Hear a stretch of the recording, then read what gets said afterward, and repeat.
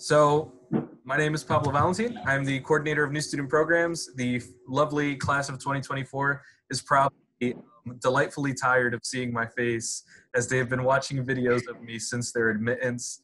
But once again, it is lovely to be here with all of y'all. Hi, my name is Cam Wade. I'm a rising junior this year. I'm working on the PA team. I get to work with Pablo and all my wonderful coworkers. And I also work with Dr. Booker in the Diversity and Inclusion office.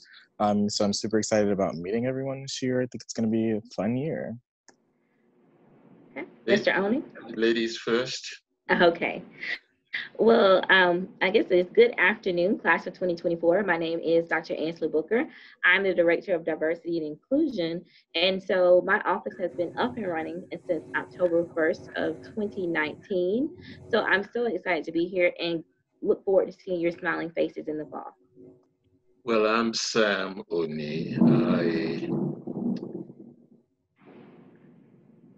was a student at Mercer a few years ago, just a few short years ago.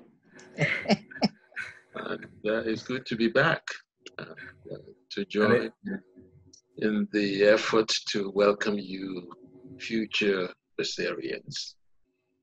And it is great to have you back, sir.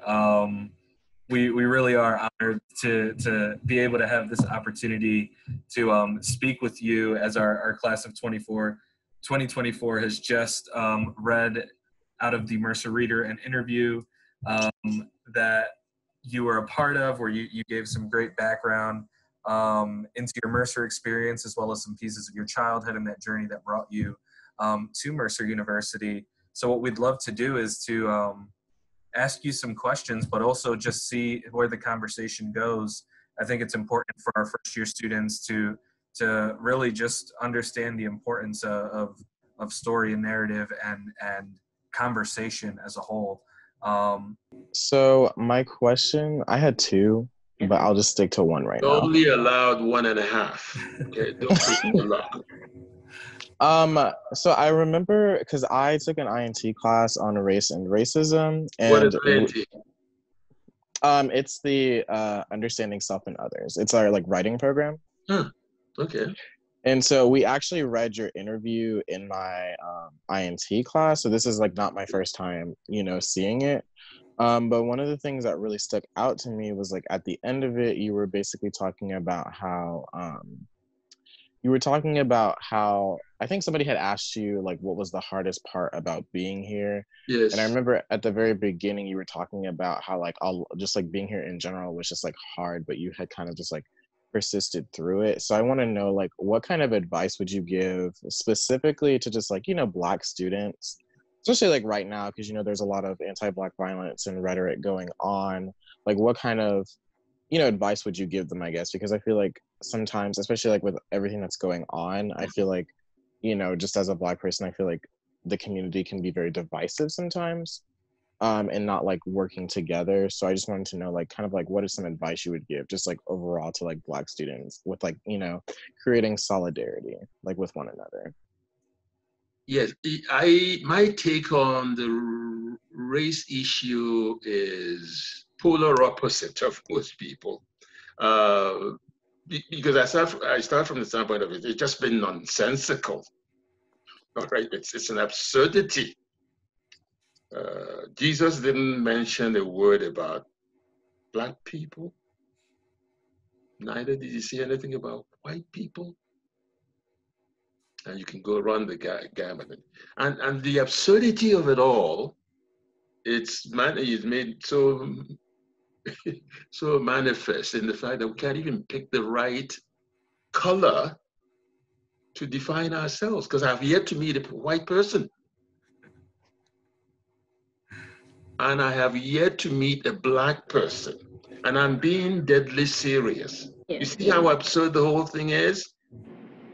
And I gave up for that. It's for that reason that I gave up on the human race. I just said enough. So I don't deal with race. That's another absurdity. I'm a member of humankind. And we're kind of special. And I'm going to invite the Dr. Booker to become a member of our group. Thank you. Humankind. And we have a special religion. You may be a Christian or Muslim or whatever, but our special religion is human kindness. That's good. Human kindness. Cam, when you have that and you're true to yourself, yes? The philosopher, I think it was Greek, know thyself and what? To thy own self be true. Mm-hmm. Yeah. Once you know that I am who I am by the grace of God, and my sister is who she is by the grace of God, and you don't even have to be a Christian. I adopted something else that makes becoming a member of the humankind easy for me. I adopted the greeting by our East Indian friends.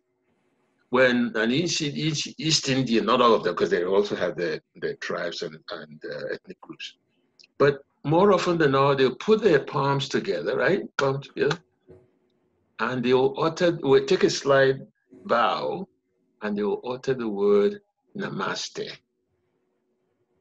And what Namaste means is, I acknowledge the divine that dwells in you as well as in me. Cam, are you beginning to see that my different take for incoming students? My job, what I want to take on as a mission, is to try to get people to transcend this absurdity of race and celebrate our being members of being human, and celebrating that rather than allowing this artificial nonsense. And if God and if Christ didn't say one word pertaining to race, then where and how did Tatnall Square Baptist Church, is that Newman Hall now? Newton Hall, yeah. That was Tatnall Square Baptist Church, right there on campus. And for most Baptist students on the Mercer campus in 1963, that was God sent because it was convenient. And in those days, it wasn't every student that owned a car. So if you're a Christian and you're inclined to want to worship on a Sunday, the church is right there. Convenient. Well, I arrived on campus. You might have read this in the interview too. I arrived on campus on a Friday as a freshman. And on Saturday afternoon, barely 24 hours later, there was a knock on my dormitory door.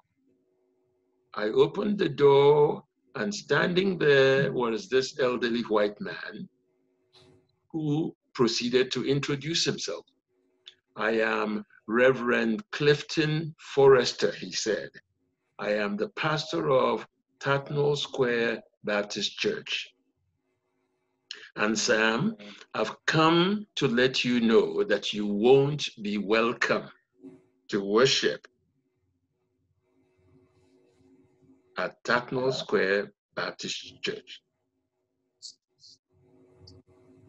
Well, it was a jolt, but it was also a mixture of righteous indignation because, after all, Tatnall Square was among that consortium of Baptist churches that put their nickels and dimes together that enabled them to send missionaries to my part of the world. So here am I arriving among them, and nothing less than open arm jubilation. We have won a savage soul from the jungles of Africa, into the Christian. But it was the opposite of what happened. what I'm suggesting, what I'm preaching now is that all of that, the thing that inspired that minister to come to me with that message, is a distortion of the teaching of our Lord and Savior Jesus Christ. His teaching was reconciliation. And I think that was that idea of reconciliation was probably what inspired Dr. Rufus Harris, the then president of Mercer University, to say it is high time Mercer University be opened to all of God's children. And Dr. Harris had expressed this desire to Harris Mobley, a Mercer graduate, a Mercer alumnus who had gone to the mission field in Ghana. He and I had become friends, and it was from him that I began learning when I started seeing police dogs and fire hoses attacking Black people in America, that I turned to, because most of the other missionaries were too embarrassed, too defensive to answer my question in any direct way.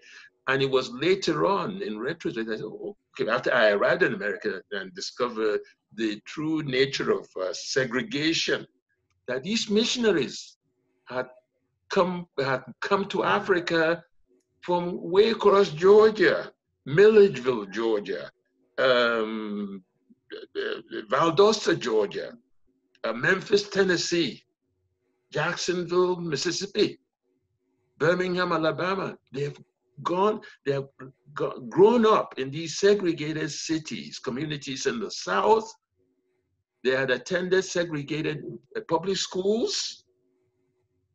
And the most telling of their experiences was the fact that every Sunday, what happened? They attended segregated church services in their hometowns. And I said to myself, when I finally arrived here and began to put things in perspective, and I said to myself, well, the good Lord must have a sense of humor. That if you're going to pick people to go into the jungles of Africa, particularly to the slave coast, that's where Ghana, Nigeria, that's where the slaves were captured.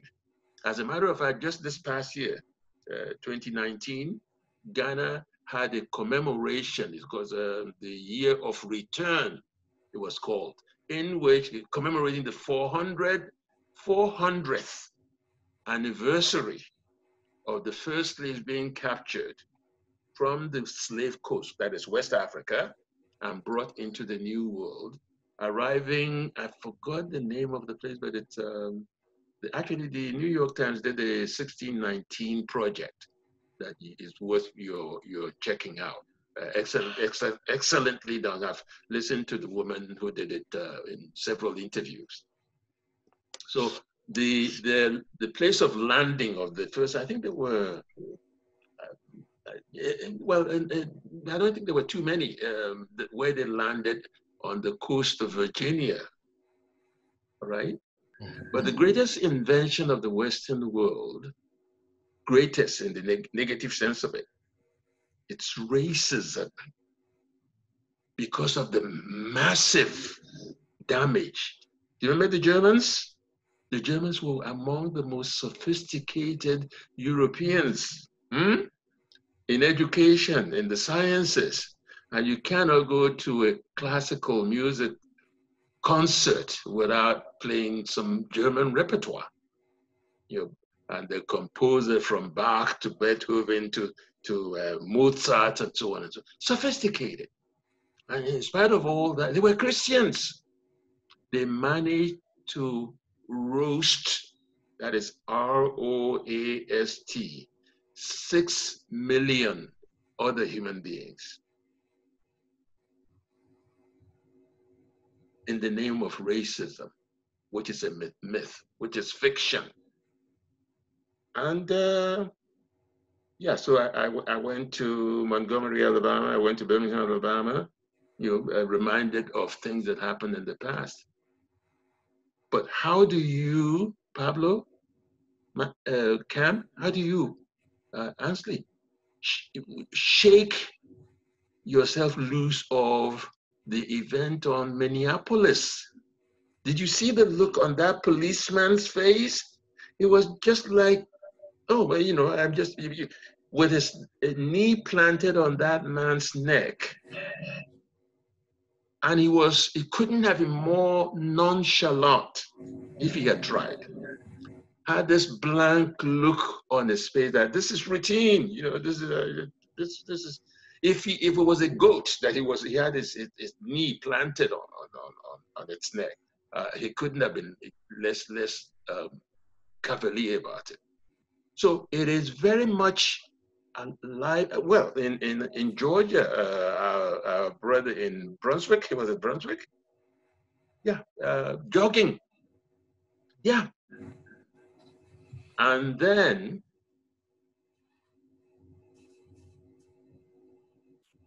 Brianna,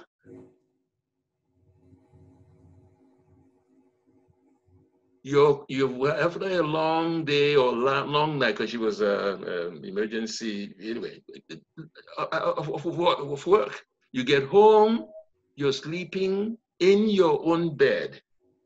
So it is very much with us, and I am going to propose to Mercer's already doing it. Mercer, about 30% of the student body is black. I mean, and that didn't happen by accident. And I commended the president for it because, you know, after that first step in 1963, Mercer had committed itself because to see a need for equality.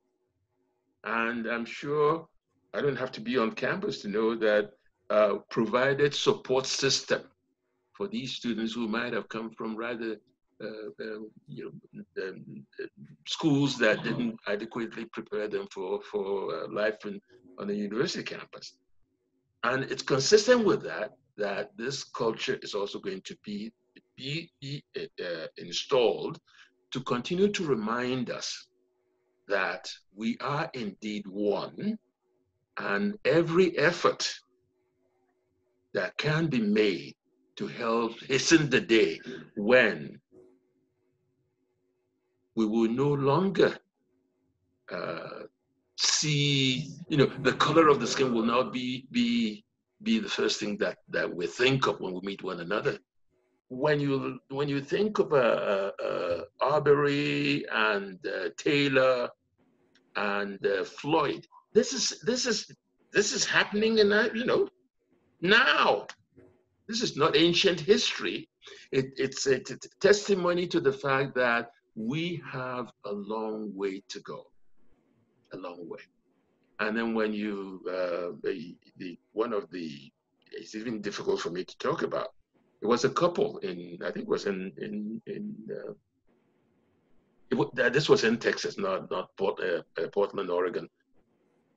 A couple, man was white and woman black, but quadriplegic, was sitting in a wheelchair which the white boyfriend was pushing.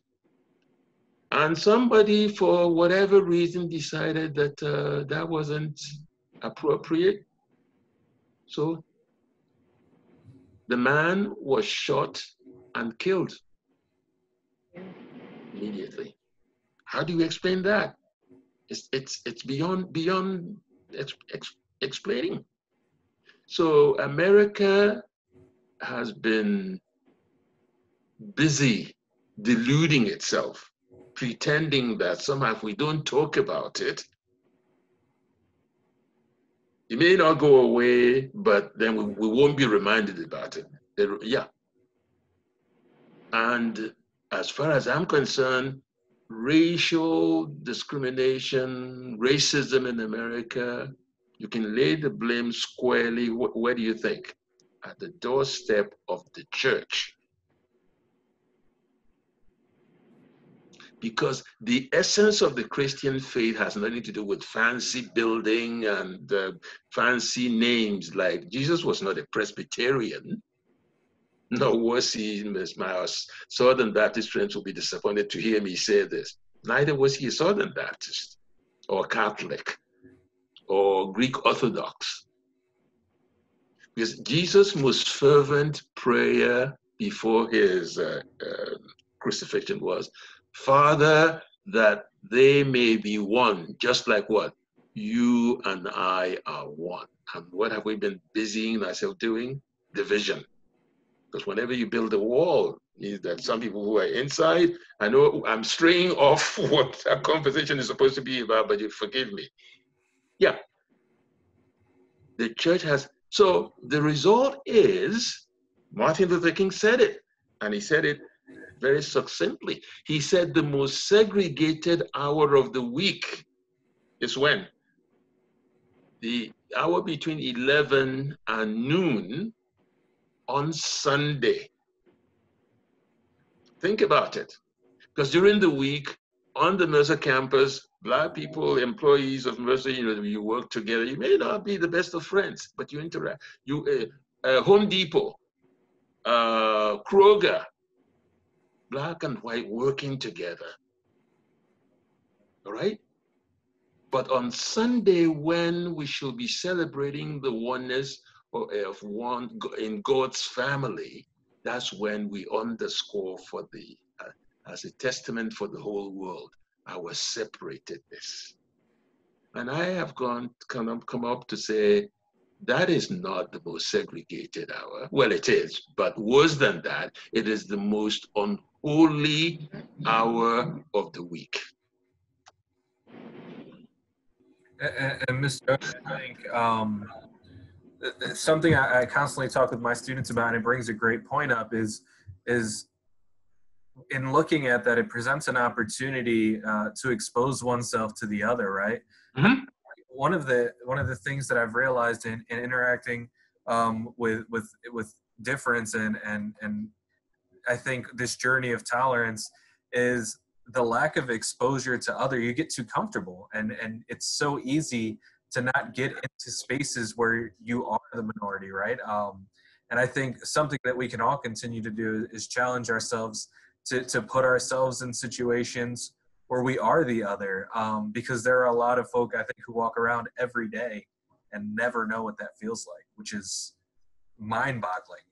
And I think all of us in this conversation can speak on feeling like the other at many different points in our lives. And I really would challenge not only our students, but anyone who's watching this to get a little comfortable with getting uncomfortable and putting yourself out there with not being in what feels like your space always. Because you're really, you're robbing yourself of experiences when you don't put yourselves in those vulnerable situations. I'd like to, oh yes, sir, please. Well, are you waiting for me to respond? Oh yes, I thought you were going to. Oh yes, it's when I left Mercer after graduation, I ended up at the University of California in Berkeley. Wow. All right, and you might have learned your history, but it was the best thing that could have happened to me, because when I left, I actually resolved. I made a solemn resolution, vow with myself, never ever to step foot on Georgian soil, to say nothing of Southern soil. But that wasn't a result. That vow, that resolve was not born of my experience on the Mercer campus. Mercer campus, it was a kind of benign neglect. I mean, the people saw me and they knew better than to interact with me, because I mean, given the racial milieu from which these students came from. All right, consider my very first day in the cafeteria, right? And I've made up my mind before I left home, left West Africa to come. I'm not going to be guilty of prejudice, because that's prejudging. So smile at everybody and ready to embrace friendship, wherever it will come. So first day in the cafeteria, first experience, didn't even know what you're supposed to do, but I looked around, and that's the way to learn. Just look around and look at what other people are doing. People are picking up trays, and they're walking to where they can, load the trays with the food, the kind of food they want. And then they were taking those trays to tables. And so I did the same thing. And then I looked around. I said, rather than isolate myself, I'll look at a table where other students are already seated, and I'll join them. And that was what I did. There must have been 3 or 4, I forgot the number, doesn't matter. But it was as if on cue, it was as if somebody was watching and they're giving signal. No sooner had I set down my table, my table on my tray, that would be quite a trick. No sooner had I set down my tray on the table than those other students picked up their trays one by one and walked away. Okay. But other than that, and I also remember I received a note in my mailbox, because in those are the mailboxes, and you find out people's mailboxes where you can address. I remember we essentially in bad Latin, it said Ticus Africanus. No, it was something. Corpus Africanus Ticus Lipus. And I know that Latin was my best subject next to English in high school. So I knew that it was even worse than the Pig Latin. Okay, but what the message the person was trying to get across was to address that I was either thick as an African and also have thick lips. Which for me, that is stating the obvious. I had no responsibility to the shape of my head or my height and all that. And when people realize that this absurdity of color categorization, it wasn't my responsibility. And even if it were, I happen to be comfortable in the skin that I'm in. All right? So there was on the campus itself, professors were good to me. I earned, but I know I think we were a history professor who it was really a struggle for him to be teaching a Black student, and it was reflected in the grade that I got. But again, I didn't make an issue of it. So the campus, just as you change of classes and you walk past and to go to your next class, and nobody was ugly to me or so there was a kind of benign tolerance. They ignored me, and I didn't take offense at that, knowing full well that I'm a stranger in the midst, and given what little I know of their own upbringing in the culture of race and racism. I was aware of that. The very fact that it will be disingenuous on my part to say I wasn't aware of race, even though that would mean I wasn't aware that I was to be the first Black student. I was aware of it, and I was made up my mind that given the kind of upbringing that I got too, that self-assuredness, self-confidence, and so I wasn't going to let anybody look down on me or belittle me. Not that I will retaliate, but it wouldn't be necessary, because I knew who I was, as I do now, and whose I was and whose I am.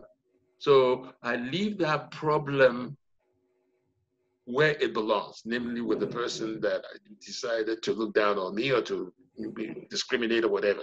So it wasn't on the campus was fine, but it was my spiritual experience.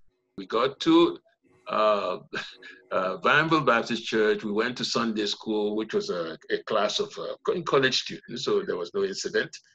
And then after Sunday school, we went into the sanctuary for the morning worship. And everything went well. At the end of the service, that's the usual practice of inviting guests or people who might be considering becoming members of the church to step before the congregation so they could be welcomed. So at the end of the service, the Reverend Moore then asked people new to the church, who consider to come stand before the congregation so they will be greeted and welcomed. And so about 20 of us, I think, we lined up before the congregation.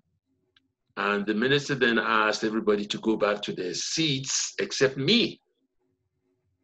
He then proceeded to introduce me. Friends, we're honored today to have among us a young man from the mission field to which we too have been contributing, supporting, at which point a man leapt to his feet. Reverend Moore, I'm not going to sit here and watch you destroy this church by bringing niggers into the congregation. And when he was done, a woman, and that woman's face is the one that is permanently stamped on my consciousness. She was all red in the face. And she said, Reverend Moore, my grandfather or great-grandfather helped to found this church, and you're about to destroy it, and I'm not going to stand for it. And another man got up and spoke in similar toxic vein. After which the Reverend Moore then said, okay, let's put the matter to a vote. All in favor of Sam O'Neill's membership, please raise your hands, and the hands went up. All opposed, please raise your hands, the hands went up. And it was clear to any objective-minded person that a slim majority favored my membership. But the people, the opponents of my membership wouldn't give up. So the vote was taken the second time with similar result. Still, they wouldn't give up. So finally, Reverend Moore said, let's do a standing vote. All in favor, please stand. All opposed, please stand. It was then that the people opposed to my membership finally realized that they had lost the day. And that was how, whenever I tell the story, that was how I was, tongue-in-cheek, I say, that was how I was warmly, lovingly, compassionately welcomed into a fellowship in the house of God. My first Sunday, among the same people who sent the first missionary to my people 110 years previously. So when I left, vowing never to return, it was the struggle, spiritual struggle I've had all during the 4 years that led me to the conclusion that making Georgia, the Southern Belt, will not, the Bible Belt rather, will not be a place for me to find spiritual repose. And but then 6 months after I got to Berkeley, I was in another heaven. I mean, I was in my elements. I was received with open arms. I mean, it was an amazing experience. And but it was a vow that was short-lived, because exactly 6 months after I arrived in Berkeley, newsflash, Martin Luther King had been gunned down. And so to this day, I don't even remember how I brought my little Volkswagen Beetle to a stop. Was sobbing like a baby. And when I finally got myself together, I resolved then and there that the only way I knew to honor my brother, my prophet, my leader, was to break that vow, return to Georgia, and be part of his memorial funeral. And that was what I did. And funeral over, I couldn't wait to get back to Berkeley, where I have found a very, very warm home, new friends, the very polar opposite of what the experience at Mercer University had been. And the rest, as they say, is history. But the same spirit that brought me to Mercer it persists in me. That's why, because I think about it. Why, when I was returning, because I went back home for a while. When I was returning, California, where I'd fallen in love with the city of Berkeley, I was going to be returning, but in 94, middle 90s, the economy, everything was so crazy in California. So I said, and in 94 was when the 30th anniversary of my coming to Mercer was being celebrated, and I was asked to come and speak. And it was then that I was re-experiencing Georgia. And I realized that Georgia of the 94 was different from Georgia of 30 years previously. And I said, look, if you're going to start a new life in America, Georgia might be just the place to do it. And another incentive was the Olympic Games coming, and I'm kind of a sports fanatic, So, and I said to myself, it isn't every lifetime that you get to live in an Olympic city. So, make it Georgia, stay in Atlanta, and that's what I've done. And because I happen to be in Atlanta, 90 minutes or so away from Mercer, every opportunity. And again, I say, send me if I can meet with new students and share with them some of the thoughts that I've shared with you.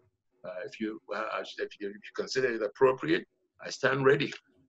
I stand ready to do so and to be involved in making our beloved alma mater a great place. That's amazing. A healing place. Amen. So, well, again, I'm incredibly humbled and feel very privileged to have been able to have this time with you, and with you, Cam, as always. It's been a delight, and I'm sure we'll be talking again soon. Any parting words for the class of 2024? No, just come. Remember that somebody said a mind is like a parachute. It's only useful when it is open. Wow. Very true. I wish I could claim, doctor, that didn't original with me, okay? Did we lose? I think her internet dropped. I just texted her, but yeah. So come with an open mind. Yes. And come ready. That's what getting an education is about. Ready to be transformed, to transcend, what you've learned in high school, what you've learned, grew up with, inculcated in Milledgeville, and try to. And that's how we all witness John Lewis, Troy. You almost need a magnifying glass to spot Troy on the map, right? Yeah. But they come, and people come from these little places, and I from Sekondita Kuradi in Ghana, and you just, with an open mind, ready to be filled with new ideas, new knowledge, new experiences, and using those new ideas and new experiences to contribute to making this world of ours a better place, a commitment. And many of us get very squeamish about that, Pablo. We get squeamish. It's only little me, all right, little me. But somebody said again, another wise word that I did not original with me, Pablo. They said, you cannot do all the good that the world needs. You ready for the punchline? Mm-hmm. But the world needs every little good that you can do. True. Absolutely true. Thank you for the opportunity, and I look forward to working with you. Namaste. Namaste, sir. Thank you so much. I'll be talking to you all very soon. Or look forward to it. All right, Cam. Mr. Wright, thank you so much for your time. Bye-bye. The pleasure has been mine. Bye. Bye-bye for now.